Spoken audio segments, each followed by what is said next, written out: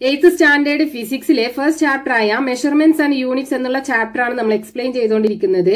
അതിൽ ഇനി നമുക്ക് പറയാനുള്ളത് fundamental units and derived units. ഇപ്പൊ നമ്മൾ 3 ക്വാണ്ടിറ്റീസ് പഠിച്ചല്ലോ. ഏതൊക്കെയായിരുന്നു അത്? Length, mass and then time. So ഈ 3 ക്വാണ്ടിറ്റീസ് നമ്മൾ എടുക്കുകയാണെന്നുണ്ടെങ്കിൽ ഇതിനെ നമുക്ക് എക്സ്പ്രസ് ചെയ്യാൻ വേറൊരു ക്വാണ്ടിറ്റിയുടെ ആവശ്യമില്ല. അതായത് ഈ ലെങ്ത്തും മാസും ടൈമും ഒന്നും വേറൊരു ക്വാണ്ടിറ്റിയായിട്ടും റിലേറ്റഡ് അല്ല. ഇപ്പൊ നമുക്കൊരു ഒബ്ജക്റ്റിന്റെ ലെങ്ത് മെഷർ ചെയ്യണമെന്നുണ്ടെങ്കിൽ മീറ്റർ സ്കെയിൽ എടുത്തിട്ട് ഡയറക്റ്റ് അതിന്റെ ലെങ്ത് നമുക്ക് കണ്ടുപിടിക്കാം. അതുപോലെ തന്നെ മാസ് കണ്ടുപിടിക്കണം എന്നുണ്ടെങ്കിൽ നമുക്ക് വെയിങ് മെഷീൻ എടുത്തിട്ട് ഡയറക്റ്റ് മാസ് കണ്ടുപിടിക്കാൻ പറ്റും. അതുപോലെ തന്നെ ടൈമും. അങ്ങനെയുള്ള ഈ ക്വാണ്ടിറ്റീസിനെ നമ്മൾ പറയുന്ന പേരാണ് ഫണ്ടമെന്റൽ ക്വാണ്ടിറ്റീസ്. ഈ ലെങ്ത്തിന്റെ യൂണിറ്റ് നമ്മൾ എന്തായിരുന്നു പഠിച്ചത്? മീറ്റർ. മാസിന്റെ unit kilogram. ദെൻ ടൈമിന്റെ യൂണിറ്റ് സെക്കൻഡ്. സോ ഈ ഫണ്ടമെന്റൽ ക്വാണ്ടിറ്റീസിന്റെ യൂണിറ്റ്സിനെ നമ്മൾ ഫണ്ടമെന്റൽ യൂണിറ്റ്സ് എന്ന് പറയും. ഇനി നമ്മൾ ചില ക്വാണ്ടിറ്റീസ് എടുക്കുകയാണെന്നുണ്ടെങ്കിൽ ഫോർ എക്സാമ്പിൾ ഏരിയ. നമ്മുടെ ക്ലാസ് റൂമിന്റെ ഏരിയ നമുക്ക് കണ്ടുപിടിക്കണം എന്ന് വിചാരിക്കുക. നമ്മൾ എങ്ങനെയാ കണ്ടുപിടിക്കുക? നമുക്ക് ഏരിയ കണ്ടുപിടിക്കണം എന്നുണ്ടെങ്കിൽ ലെങ്ത് വേണം, അതുപോലെ ബ്രെഡ്ത്ത് വേണം, അല്ലേ? ലെങ്ത്തും ബ്രെഡ്ത്തും കൂടെ മൾട്ടിപ്ലൈ ചെയ്യുമ്പോഴാണ് നമുക്ക് ഏരിയ കിട്ടുക. അതായത് ലെങ്ത് എന്ന് പറയുന്നത് എന്താണ്? ഒരു ഫണ്ടമെന്റൽ ക്വാണ്ടിറ്റിയാണ്. എഗെയിൻ ബ്രെഡ്ത്ത് എന്ന് പറയുന്നത് എന്താണ്? ഒരു ഫണ്ടമെന്റൽ ക്വാണ്ടിറ്റിയാണ്. അതായത് ഏരിയ എന്ന് പറയുന്നത് ഈ 2 ക്വാണ്ടിറ്റിയെയും റിലേറ്റ് ചെയ്തിട്ടാണുള്ളത്. സോ ഏരിയ കണ്ടുപിടിക്കണം എന്നുണ്ടെങ്കിൽ നമുക്ക് ഈ 2 ഫണ്ടമെന്റൽ ക്വാണ്ടിറ്റീസിന്റെ വാല്യൂ കിട്ടണം. സോ ഇങ്ങനെ ഫണ്ടമെന്റൽ ക്വാണ്ടിറ്റീസ് ഡിറൈവ് ചെയ്ത് ഉണ്ടായിട്ടുള്ള ക്വാണ്ടിറ്റീസിനെ നമ്മൾ പറയുന്ന പേരാണ് ഡിറൈവ്ഡ് ക്വാണ്ടിറ്റീസ്. സോ ഇനി ഈ ഏരിയയുടെ യൂണിറ്റ് നമുക്ക് എങ്ങനെ കണ്ടുപിടിക്കാം? ഇവിടെ ലെങ്ത് എന്ന് പറയുന്നത് എന്താണ്? മീറ്റർ. ദെൻ ബ്രെഡ്ത്ത് എന്ന് പറയുന്നത് മീറ്റർ. സോ ഈ 2 മീറ്ററും കൂടെ മൾട്ടിപ്ലൈ ചെയ്യുമ്പോഴാണ് ഏരിയയുടെ യൂണിറ്റ് കിട്ടുന്നത്. അതായത് metre into metre that is equal two metre square. So ഏരിയയുടെ യൂണിറ്റ് എന്ന് പറയുന്നത് metre square.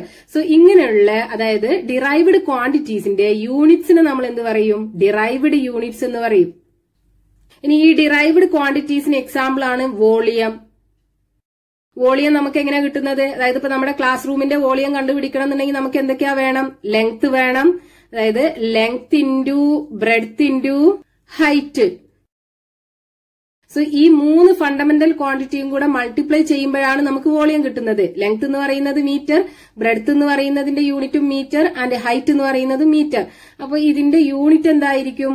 Metre cube. വോളിയത്തിന്റെ unit എന്ന് പറയുന്നത് മീറ്റർ ക്യൂബ്. സോ വോളിയം എന്താണ്? ഒരു ഡിറൈവ്ഡ് ക്വാണ്ടിറ്റിയാണ്. അതിന്റെ യൂണിറ്റ് മീറ്റർ ക്യൂബ് എന്ന് പറയുന്നത് ഒരു ഡിറൈവ്ഡ് യൂണിറ്റ്സ് ആണ്. സോ ഇനി ഡിറൈവ്ഡ് ക്വാണ്ടിറ്റീസിനുള്ള ഒരു എക്സാമ്പിളും കൂടെ നമുക്ക് പറയാം. സ്പീഡ്. സോ സ്പീഡ് നമ്മൾ മെഷർ ചെയ്യുന്നത് എങ്ങനെയാണ്? Distance. Distance divided by time, അല്ലെ? ഡിസ്റ്റൻസിന്റെ യൂണിറ്റ് എന്താണ്? മീറ്റർ. ദെൻ ടൈമിന്റെ യൂണിറ്റോ second. That is metre per second ആണ് ഇത് സ്പീഡിന്റെ യൂണിറ്റ്. സോ സ്പീഡ് എന്ന് പറയുന്നത് ഒരു ഡിറൈവ്ഡ് ക്വാണ്ടിറ്റി ആണ്. അതിന്റെ യൂണിറ്റ് മീറ്റർ പെർ സെക്കൻഡ് എന്ന് പറയുന്നത് ഒരു ഡിറൈവ്ഡ് യൂണിറ്റ് ആണ്. ഇനി നമ്മൾ ഈ ഫണ്ടമെന്റൽ യൂണിറ്റ്സ് ബേസ് ചെയ്തിട്ടുള്ള സിസ്റ്റത്തെ പറയുന്ന പേരാണ് ഇന്റർനാഷണൽ സിസ്റ്റം ഓഫ് യൂണിറ്റ്. അതിന്റെ ഷോർട്ട് ഫോം ആണ് SI യൂണിറ്റ്സ്. സോ ഫണ്ടമെന്റൽ യൂണിറ്റ്സിനെ നമുക്ക് എങ്ങനെ ഡിഫൈൻ ചെയ്യാം? There are some quantities which are not related to one another and cannot be expressed using other quantities. Such quantities R fundamental quantities. The units of the fundamental quantities are the fundamental units. നമ്മൾ explain ചെയ്തു എങ്ങനെയാണെന്നുള്ളത്. Then the system based on these fundamental units is the International System of Units. Its short form is SI units. ഇനിയിപ്പോ നമ്മൾ 3 fundamental quantities പഠിച്ചു. Length, mass, time. അതിന്റെ SI unit നമ്മൾ പഠിച്ചു. Metre, kilogram, second. ഇത് കൂടാതെ 4 ഫണ്ടമെന്റൽ ക്വാണ്ടിറ്റീസും കൂടെ നമ്മളെ ടെക്സ്റ്റ് ബുക്കിൽ കൊടുത്തിട്ടുണ്ട്. അതിലൊന്ന് ഇലക്ട്രിക് കറന്റ്. അതിന്റെ SI യൂണിറ്റ് എന്ന് പറയുന്നത് ampere. Symbol capital letter A. Then temperature. അതിന്റെ SI unit kelvin. Symbol capital letter K. Then amount of substance. അതിന്റെ SI യൂണിറ്റ് മോള്. Symbol MOL. Then 7th one luminous intensity. അതിന്റെ SI unit candela. CD ആണ് അതിന്റെ symbol. So ഇതും കൂടെ ഓർത്ത് വെക്കുക. ദെൻ ഡിറൈവ്ഡ് യൂണിറ്റ്സിനെ ഡിഫൈൻ ചെയ്തിട്ടുള്ളത് units which are expressed in terms of fundamental units or those units which are depend on fundamental units are derived units. For example area, volume, speed നമ്മൾ explain ചെയ്തല്ലോ. Then ഇനി നമുക്ക് പഠിക്കാനുള്ളത് ഈ SI യൂണിറ്റിന്റെ salient features ആണ്. ഏതൊക്കെയാണ് ഇവിടെ ടെക്സ്റ്റ് ബുക്കിൽ കൊടുത്തിട്ടുള്ളത്?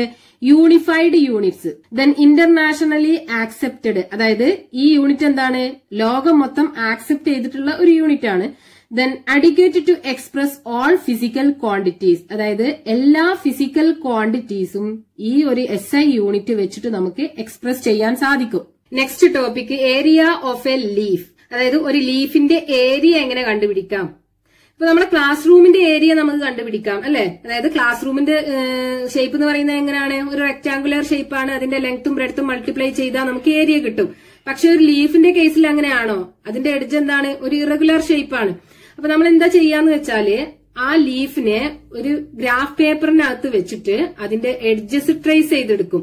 എന്നിട്ട് അതിൽ എത്ര കംപ്ലീറ്റ് സ്ക്വയർ ഉണ്ട്, അതുപോലെ തന്നെ ഹാഫോ അതിൽ കൂടുതലോ ഫിൽ ചെയ്തിട്ടുള്ള സ്ക്വയേഴ്സ് എത്ര ഉണ്ട് എന്ന് നോക്കും. സോ അത് രണ്ടും കൂടെ ആഡ് ചെയ്താൽ കിട്ടുന്ന ഏരിയ എന്ന് പറയുന്നത് ഈ ലീഫിന്റെ ഒരു അപ്രോക്സിമേറ്റ് ഏരിയ ആയിരിക്കും.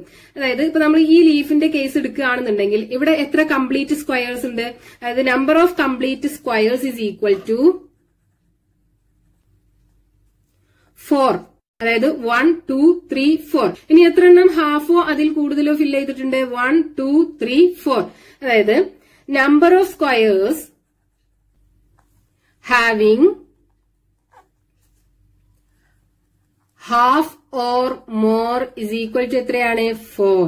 ദെൻ ഇതിന്റെ അപ്രോക്സിമേറ്റ് ഏരിയ എന്ന് പറയുന്നത് എന്താണ്? Approximate area of the leaf is equal to 4 plus 4. 4 plus 4 is equal to 8 centimeter square. ഇവിടെ ഒരു സ്ക്വയറിന്റെ ഏരിയ എന്ന് പറയുന്നത് 1 centimeter square ആണ്. അപ്പൊ 8 സ്ക്വയറിന്റെ ഏരിയ എന്ന് പറയുന്നത് എത്രയായിരിക്കും? 8 centimeter square.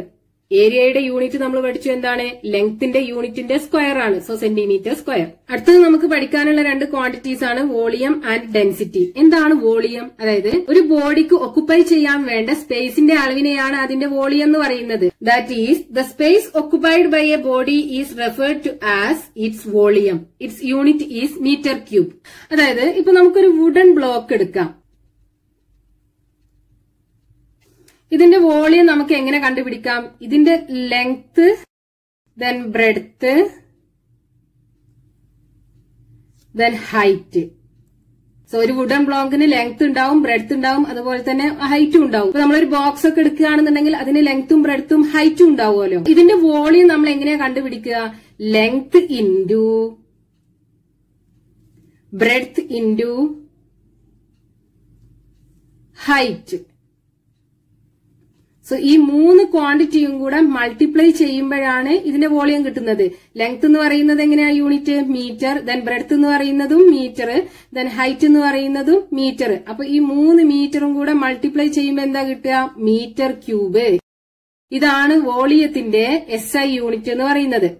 ഇനി നമ്മുടെ ടെക്സ്റ്റ് ബുക്കിൽ ഒരു ക്വസ്റ്റ്യൻ കൊടുത്തിട്ടുണ്ട്. എന്താണ്? What is the volume of A block of length 0.2 metre, breadth 0.1 metre and height 0.05 metre. എങ്ങനെ കണ്ടുപിടിക്കാം നമുക്ക്?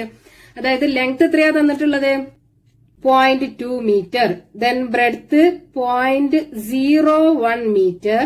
ദെൻ ഹൈറ്റ് തന്നിട്ടുള്ളത് 0.05 മീറ്റർ. അപ്പൊ നമ്മൾ എന്താ വോളിയം കാണാൻ ചെയ്യേണ്ടത്? വോളിയം ഇസ് ഈക്വൽ ടു 3 കൂടെ മൾട്ടിപ്ലൈ ചെയ്യല്ലേ.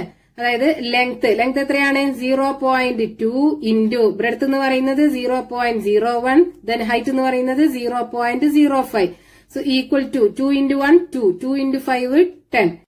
സോ ഡെസിമലിന് ശേഷം എത്ര ഡിജിറ്റ് ഉണ്ട്? 1, 2, 3, 4, 5. അപ്പൊ നമുക്ക് ആൻസറിലും ഡെസിമലിന് ശേഷം 5 ഡിജിറ്റ്സ് വരണം. ഇവിടെ 2 ഡിജിറ്റ്സ് മാത്രമേ ഉള്ളൂ. അപ്പൊ നമ്മൾ എന്ത് ചെയ്യണം? 3 സീറോസ് ബാക്കിൽ ഇട്ടെടുത്തിട്ട് പോയിന്റ് ഇടണം. That is 0.0001. സോ ഇത്രയും metre cube. Next density, mass divided by volume or mass per unit volume of A substance is referred to as it's density. Density കാണാനുള്ള ഫോർമുലയാണ് density equal to mass divided by volume. Unit എന്ന് പറയുന്നത് എന്താണ്? Kilogram per metre cube. അതായത് ഒരു metre cube volume ഉള്ള ഒരു substance നമ്മൾ എടുത്തു കഴിഞ്ഞാൽ അതിന്റെ മാസിനെയാണ് ആ ഒരു സബ്സ്റ്റൻസിന്റെ ഡെൻസിറ്റി എന്ന് പറയുന്നത്. ഡെൻസിറ്റി കാണാനുള്ള ഫോർമുല എന്താണ്? Density is equal to mass divided by volume. So volume 1 metre cube എന്ന് പറയുമ്പോൾ എന്താണ്? ഡിനോമിനേറ്ററിൽ 1 വരും അല്ലെ? അപ്പൊ density is equal to mass എന്ന് കിട്ടും. അതായത് വോളിയം 1 മീറ്റർ ക്യൂബ് ആകുമ്പോഴുള്ള ആ സബ്സ്റ്റൻസിന്റെ മാസിനെയാണ് അതിന്റെ ഡെൻസിറ്റി എന്ന് പറയുന്നത്. സോ ഡെൻസിറ്റിയുടെ യൂണിറ്റ് എന്തായിരിക്കും? മാസിന്റെ യൂണിറ്റ് എന്താണ്? Kilogram. വോളിയത്തിന്റെ unit metre cube. So equal to kilogram per metre cube എന്നാണ് നമ്മൾ പറയാം. ഇനി നമ്മൾ സെയിം വോളിയം ഉള്ള ഒരു വുഡൻ ബ്ലോക്കും അതുപോലെ തന്നെ ഒരു തെർമോകോളിന്റെ ബ്ലോക്ക് എടുത്തു എന്ന് വിചാരിക്കാം. First wooden block, then next ഒരു തെർമോകോളിന്റെ ബ്ലോക്ക്. ഇവിടെ പറഞ്ഞിട്ടുള്ള എന്താണ്? വോളിയം സെയിം ആന്ന് പറഞ്ഞിട്ടുണ്ട്. ഈ രണ്ട് ബ്ലോക്കിന്റെയും വോളിയം എന്താണ്? സെയിം ആണ്. അതായത് വുഡൻ ബ്ലോക്കിന്റെയും തെർമോകോളിന്റെയും വോളിയം സെയിം ആണ്. ഇനി ഇത് രണ്ടിന്റെയും ഡെൻസിറ്റി എന്തായിരിക്കും? ഇവിടെ ഡെൻസിറ്റി ഇസ് ഈക്വൽ ടു ഇതിന്റെ mass divided by volume. Then ഇവിടുത്തെ ഡെൻസിറ്റി എന്തായിരിക്കും? ഡെൻസിറ്റി ഈസ് ഈക്വൽ ടു ഈ തെർമോകോൾ ബ്ലോക്കിന്റെ മാസ് ഡിവൈഡഡ് ബൈ വോളിയം. ഇനി നമ്മളോട് പറഞ്ഞിട്ടുണ്ടല്ലോ വോളിയം രണ്ടിനും സെയിം ആണെന്ന്. അപ്പൊ ഈ രണ്ടിലും ഡിനോമിനേറ്ററിൽ വരുന്ന ക്വാണ്ടിറ്റി എന്തായിരിക്കും? സെയിം ആയിരിക്കും. ഇനി വുഡൻ ബ്ലോക്കിനാണോ അതോ തെർമോകോൾ ബ്ലോക്കിനാണോ മാസ് കൂടുതൽ ഉണ്ടാവുക? നമുക്ക് ഡൗട്ട് ഒന്നുമില്ല, വുഡൻ ബ്ലോക്കിനായിരിക്കും കൂടുതൽ മാസ് ഉണ്ടാവുക അല്ലെ? അതായത് ഇവിടുത്തെ മാസ് എന്തായിരിക്കും? ഗ്രേറ്റർ ആയിരിക്കും. ഇവിടുത്തെ മാസോ ലെസ് ആയിരിക്കും. രണ്ടിനും സെയിം വോളിയം ആണ് ഉള്ളത്. സെയിം സൈസ് ഉള്ള ക്യൂബാണ് നമ്മൾ എടുത്തത് രണ്ടിനും. അപ്പൊ ഈ വുഡൻ ബ്ലോക്കിന്റെ ഡെൻസിറ്റി ആയിരിക്കോ തെർമോകോൾ ബ്ലോക്കിന്റെ ഡെൻസിറ്റി ആയിരിക്കോ ഗ്രേറ്റർ? വുഡൻ ബ്ലോക്കിന്റെ ഡെൻസിറ്റി ആയിരിക്കും ഗ്രേറ്റർ. കാരണം ഇവിടെയാണ് ന്യൂമറേറ്ററിൽ വലിയ നമ്പർ ഉണ്ടാവുക അല്ലെ?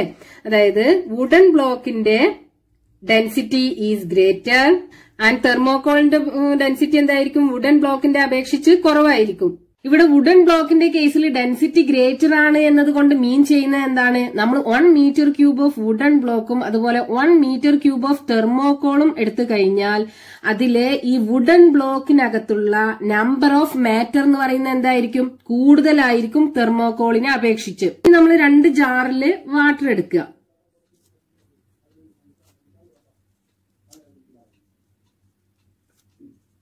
എന്നിട്ട് വാട്ടറിനെക്കാളും ഡെൻസിറ്റി കൂടുതലുള്ള ഒരു സബ്സ്റ്റൻസ് കൊടുക്കുക. അതായത് മോർ ഡെൻസ് ദാൻ വാട്ടർ.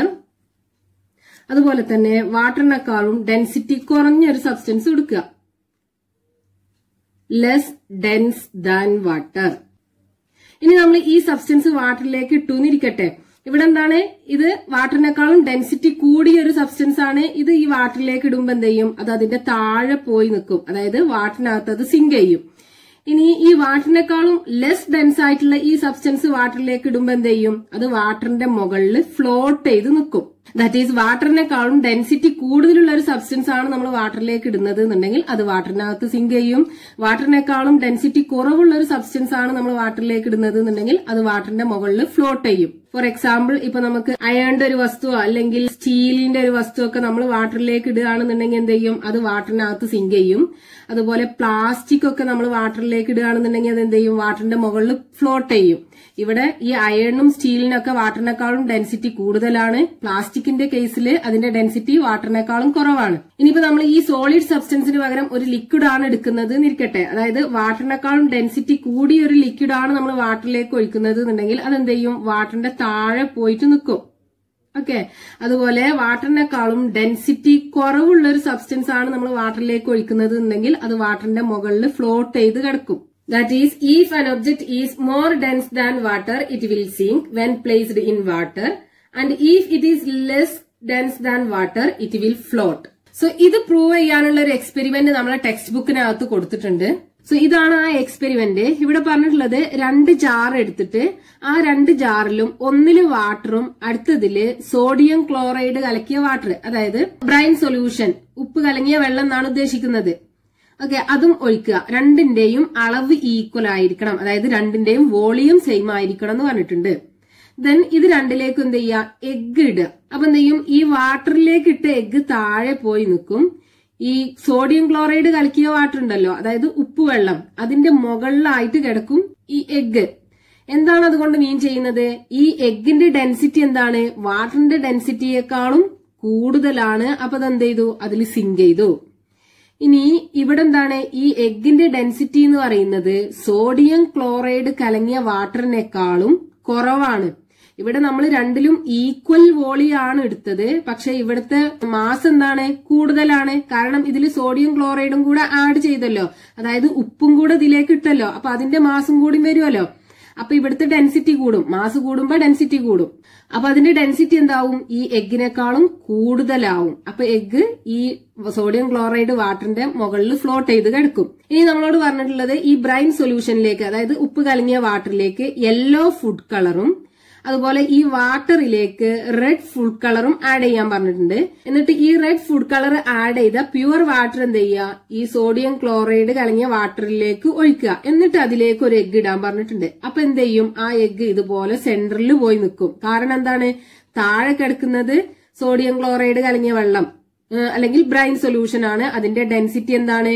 ഈ എഗ്ഗിനേക്കാളും കൂടുതലാണ്. അപ്പൊ അതിന്റെ മുകളിൽ കിടക്കും എഗ്ഗ്. പിന്നെന്താണ്? മുകളിലുള്ളത് പ്യുവർ വാട്ടർ ആണ്. സോ ഈ എഗ്ഗിന്റെ ഡെൻസിറ്റി എന്താണ്? ഈ വാട്ടറിനേക്കാളും കൂടുതലാണ്. അപ്പൊ ഇതിന്റെ താഴെ വന്ന് നിൽക്കും എഗ്ഗ്. രണ്ടിന്റെയും കൂടെ ഇടയിലായിട്ട് കാണും. ഇനി ഇവിടെ പറഞ്ഞിട്ടുണ്ട് take kerosene in 1 jar instead of salt solution and pure water in to it. എന്താ പറഞ്ഞത്? ഒരു ജാറിനകത്ത് കെറോസിൻ എടുക്കുക. കെറോസിൻ എന്ന് പറഞ്ഞാൽ മണ്ണെണ്ണ.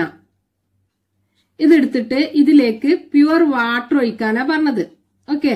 അപ്പൊ നമ്മൾ പ്യുവർ വാട്ടർ ഇതിലേക്ക് ഒഴിക്കുമ്പോൾ എന്താ സംഭവിക്കുക? വാട്ടർ താഴെ പോയി നിൽക്കും. എന്താണ്? അതിന് മുകളിലായിട്ട് കെറോസിൻ വന്ന് നിൽക്കും. എന്താ കാരണം? ഈ കെറോസിന്റെ ഡെൻസിറ്റി വാട്ടറിനേക്കാളും കുറവാണ്. വാട്ടറിനാണ് ഡെൻസിറ്റി കൂടുതൽ. അതായത് density of water is greater than density of kerosene. മനസ്സിലായോ? ഈ കെറോസിന്റെ ഡെൻസിറ്റി എന്താണ്? വാട്ടറിനേക്കാളും കുറവാണ്. അപ്പൊ കെറോസിന് മുകളിൽ പോയി നിൽക്കും, വാട്ടർ താഴെ വന്ന് നിൽക്കും. ദെൻ അതുപോലെ ടെക്സ്റ്റ് ബുക്കിൽ പറഞ്ഞിട്ടുണ്ട് petrol, diesel etcetera catches fire on should never try to extinguish it using water. Y? അതായത് പെട്രോളും ഡീസലൊക്കെ കത്തുമ്പോൾ നമ്മൾ വാട്ടർ ഒഴിച്ചിട്ട് ആ തീ അണക്കാൻ ശ്രമിക്കരുത് എന്നാ പറഞ്ഞത്. കാരണം എന്താണ്? ഈ പെട്രോളും ഡീസലൊക്കെ എന്ത് ചെയ്യും? വാട്ടറിന്റെ മുകളിൽ പോയി ഫ്ലോട്ട് ചെയ്ത് നിൽക്കും. അപ്പൊ അത് കൂടുതൽ കത്താനായിരിക്കും ഹെൽപ്പ് ചെയ്യുക. സോ ഈ ഫിഗറിൽ കണ്ട ഒരാള് ഡെഡ് സീയുടെ മുകളിൽ കിടന്നിട്ട് പേപ്പർ വായിക്കുന്നത്, ഇവിടെ ഇയാൾ ഈ വാട്ടറിൽ ഫ്ലോട്ട് ചെയ്തുകൊണ്ടിരിക്കുകയാണ്. കാരണം എന്താണ്? ഇവിടെ തന്നെ പറഞ്ഞിട്ടുണ്ട് this is the place where the density of salt solution is the highest. അതായത് ഇവിടെ എന്താണ്? ഈ സാൾട്ട് സൊല്യൂഷന്റെ ഡെൻസിറ്റി എന്താ? കൂടുതലാണ്. അത് നമ്മളെ ബോഡിയേക്കാളും കൂടുതലാവുമ്പോൾ എന്ത് ചെയ്യും? നമ്മൾ ആ വാട്ടറിന്റെ മുകളിൽ ഫ്ലോട്ട് ചെയ്യും. Here 1 liter water contain about 340 gram of salt. The density of normal seawater is 35 gram per liter. ഇവിടെ പറയുന്നത് ഇതിൽ 1 ലിറ്റർ വാട്ടർ എടുക്കുകയാണെന്നുണ്ടെങ്കിൽ അതിനകത്ത് 340 gram ഓഫ് സാൾട്ട് ഉണ്ടായിരിക്കും. നോർമൽ സീൽ എന്താണ്? 35 gram ആണ് 1 ലിറ്ററിനകത്ത് ഉണ്ടാവുക. മനസ്സിലായല്ലോ? അപ്പൊ ഇതിന്റെ എന്താണ്? ഡെൻസിറ്റി കൂടുതലാണ്. 340 എന്ന് പറയുന്നത് 35നേക്കാളും ഒരുപാട് കൂടുതലാണല്ലോ. അപ്പൊ ഡെൻസിറ്റി വളരെ കൂടുതലാണ് ഈ ഡെഡ് സീയുടെ കേസിൽ. അപ്പൊ എന്തായിരിക്കും? ഫ്ലോട്ട് ചെയ്ത് കിടക്കും.